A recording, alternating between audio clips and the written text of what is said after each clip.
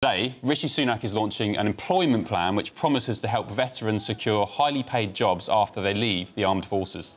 £2.1 million is being put into Operation Prosper, but is that just a drop in the ocean to support those who put their lives on the line for our country?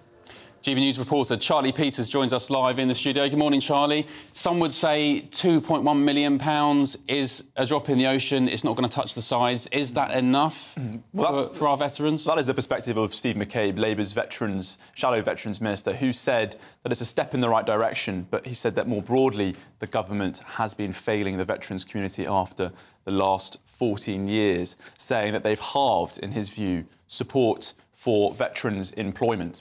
Now, what the government's trying to do here is bring in more of a connection between the armed forces community and actually a lot of areas of employment and many industries where they're not typically associated, such as energy, manufacturing and indeed the professional services. 89% of veterans are employment, which is an all-time high as it stands. And that actually compares with a nationwide average of 75%. So veterans, actually, in comparison to the wider public, are in a much better position. However, this does come at a time where the government is trying to engage with wider veterans' issues. Homelessness and mental health have been key pledges of their mission since this Parliament came into effect.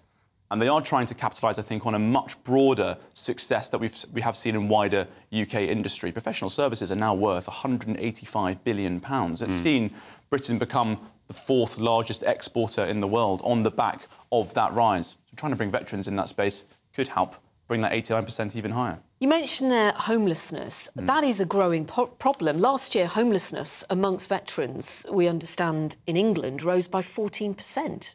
Yeah, and a major issue. And the Veterans Minister, Johnny Mercer, we visited a facility that he launched in December as part of that long-term plan to bring veterans' homelessness. This government actually pledged at the end of last year to end it. One of the main questions GBNews was asking then repeatedly was, you've made this pledge, you're nowhere near achieving that target. And they say, the government's position is that they've got all the resources in place to end veterans' homelessness and the plan is there. It's just going to take time. Speaking to many of the charities that work in homelessness for veterans, and it's important to stress, actually, this is a wraparound service. There's no just you work in homelessness and nothing else. They're working very much in employment, issues around addiction. It is a holistic approach to dealing with the issue. They say very much that the approach needs to be broader. You need to take in all of these considerations. You can't just offer a home.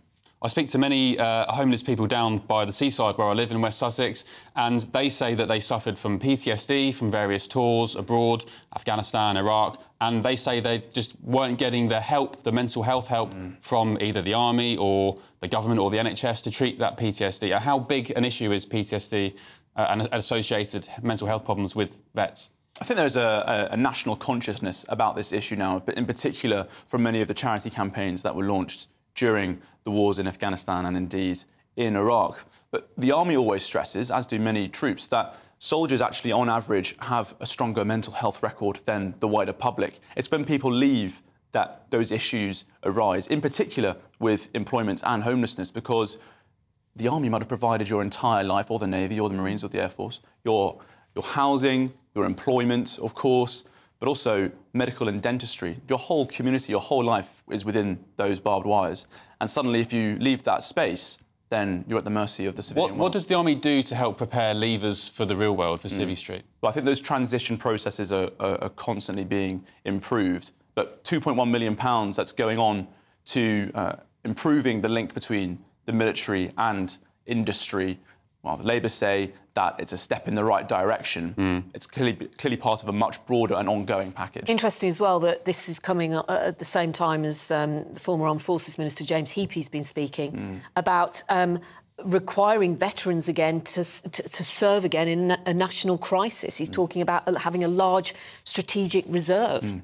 And members of the armed forces who've left, often within the last up to 20 years, regularly get letters from the Ministry of Defence asking them if they're still available should the balloon go up and you're required to serve again. That strategic reserve has kind of always been in place, but it is certainly being renewed amid these ongoing threats. And of course, the size of the British Army now is below the capacity of Wembley Stadium. It has been for a long time, and it is shrinking. We're going to hear later about Labour's potential commitment to the armed forces to turn that around. But from the government's perspective today, it's all about veterans and improving that wraparound support. OK. Thank you.